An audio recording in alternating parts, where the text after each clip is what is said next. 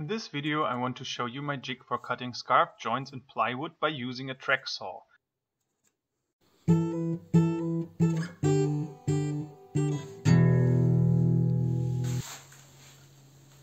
Hey, what's that smell? I think it's the epoxy. What are you doing? I'm making a scarf joint. A lot of people put 2 or more pieces of plywood on top of each other and bevel the edges down with a hand plane, electric plane or a belt sander. Another way would be to use a router which is attached to bars on a plate that lies on a beveled surface, or just 2 bars at different heights. Also, there's a jig for a circular saw from West Systems to make these kinds of cuts, and I guess a lot of other jigs too. I don't think I am the first to make such a jig, but I couldn't find any information about it online, so I made my own version.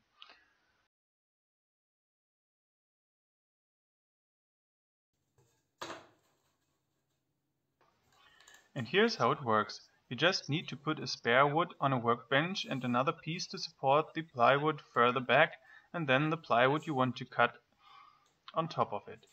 To keep the jig from bending, it is a good idea to also put some smaller pieces of plywood to the ends of the long spare wood. On top of that, you put the jig with the attached guide for the circular saw. The backside of the jig is being pushed down with another long piece of plywood and a clamp on each side.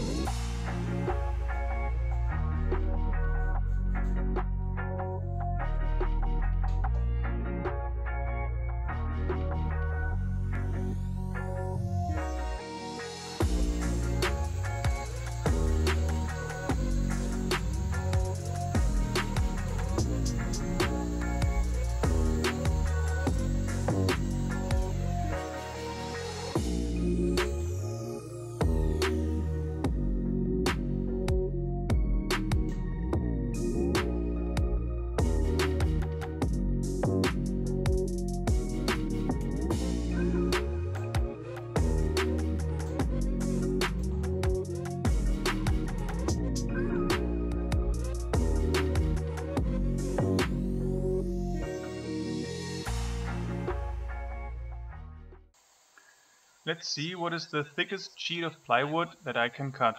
Therefore, I put a 10 mm sheet into the jig.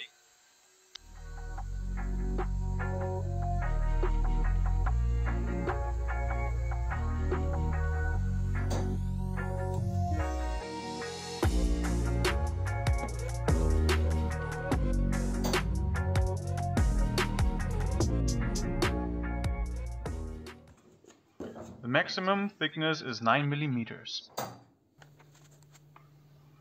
I also wanted to see how the scarf joints come out, so I cut 2 sheets and glued them back together with epoxy.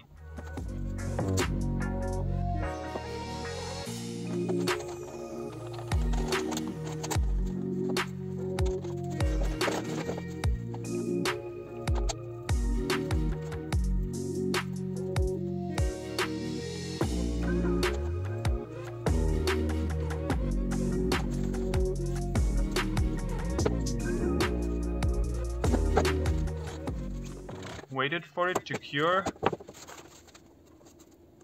and made a simple bending test. As you can see, there was barely any adhesive failure. And here's how to make it. At first you need to cut out the ribs. Therefore it is very important to cut a precise angle, which is absolutely the same for all 4 ribs.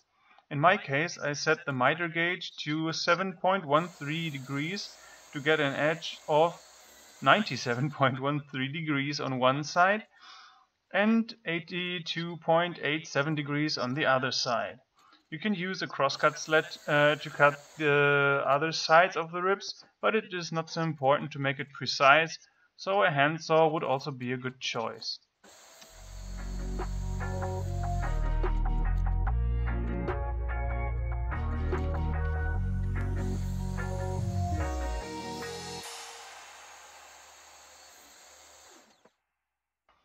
For cutting the two long parts, a table saw is useful, especially for the beveled front side of the one that is attached to the ribs. This is to give a maximum of support to the lower side of the track and prevent the wood you want to cut with this jig from wobbling around. The long parts should be as long as you need to give enough support to the rail and not being shorter than the plywood you want to cut with this jig. Then you screw the ribs to the beveled piece of plywood, making sure that the front side is flat. Finally, you can give the jig a coating. I used oil because I wanted to oil the little tractor that I built with my son anyways.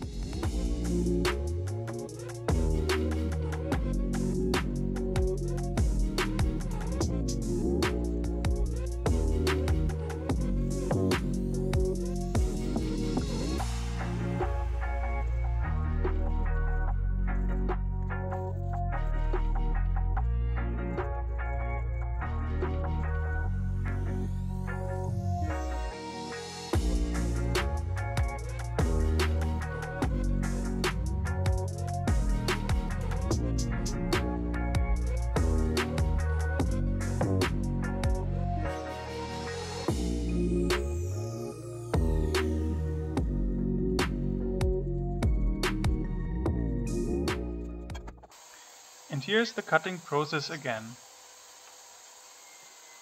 I hope you enjoyed this video. If you have questions, put them in the comments below. Goodbye!